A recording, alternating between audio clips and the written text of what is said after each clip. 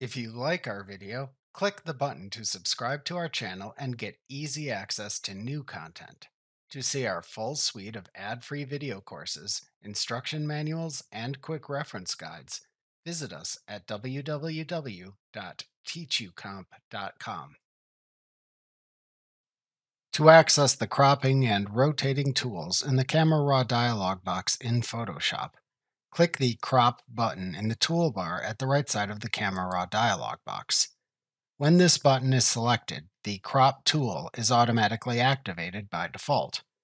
Additionally, the Crop tab and Rotate and Flip tab appear in the panel to the left of the toolbar, which provide additional settings. To use the Crop tool to remove unwanted parts of the image when the Crop tool is activated, first decide whether to draw an unconstrained bounding box or a constrained bounding box for the area to crop.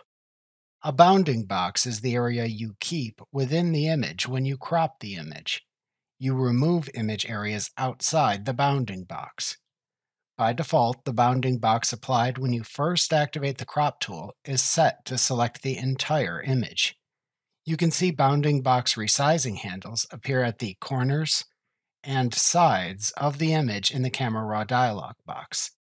A constrained bounding box always applies a bounding box that uses a fixed aspect ratio you select for its height and width. An unconstrained bounding box lets you freely adjust the height to width aspect ratio of the bounding box.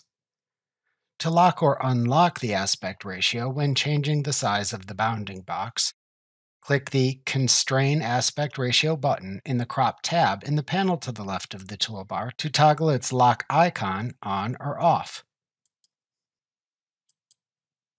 If this icon looks locked, you apply the selected aspect ratio to the bounding box when changing its size. If the icon looks unlocked, you can freely change its aspect ratio when changing the size of the bounding box. If desired, to select the aspect ratio to apply to the bounding box, select a desired numeric ratio from the preset dropdown. Alternatively, to specify a custom numeric ratio, select the Custom Ratio command from the dropdown to open the Custom Ratio dialog box. Then enter the height to width crop ratio to use in the two fields in this dialog box from left to right, and then click the OK button. To set the size of the bounding box for the crop after choosing your desired aspect ratio settings, hover your mouse pointer over the bounding box resizing handle that corresponds to the direction in which to resize the bounding box until your mouse pointer turns into a straight double-pointed arrow. Then click and drag at that point inward or outward to change the size of the bounding box, and release the mouse when it is at the desired location. Note that you cannot extend the bounding box past the content of the image. Repeat this as needed until you have a bounding box of the desired size. If needed, to flip the height and width aspect ratio values, which changes the size of the bounding box, click the Rotate Aspect Ratio button in the Crop tab in the panel to the left of the toolbar. Alternatively, to reset the size of the current bounding box, click the Reset Crop button in the upper right corner of the Crop tab in the panel to the left of the toolbar, or press the Escape key on your keyboard. To reposition the image content within the current bounding box, click and drag in the image to move its desired content into the desired area within the bounding box.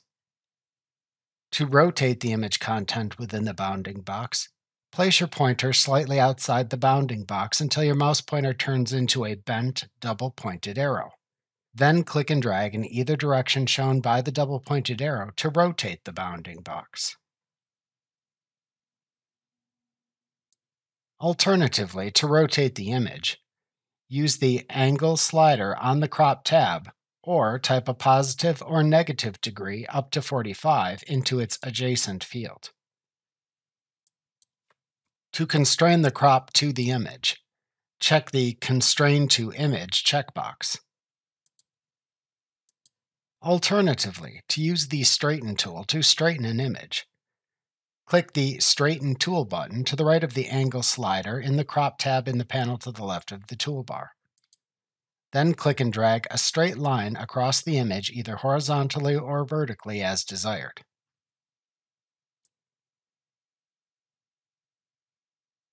When you release the mouse button, the horizontal or vertical sides of the image are aligned to the angle of the line you drew. This also often changes the size of the bounding box to fit within the image content. To rotate or flip the image, click one of the buttons in the Rotate and Flip tab in the panel to the left of the toolbar after selecting the Crop button in the toolbar. The buttons from left to right are Rotate Image Counterclockwise, Rotate Image Clockwise, Flip Image Horizontally, and Flip Image Vertically. To apply the crop after setting its bounding box and positioning the image content within it, press the Enter key on your keyboard.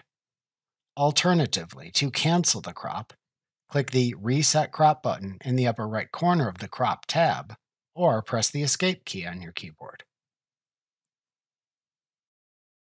Remember to click the Subscribe button to see more of our videos.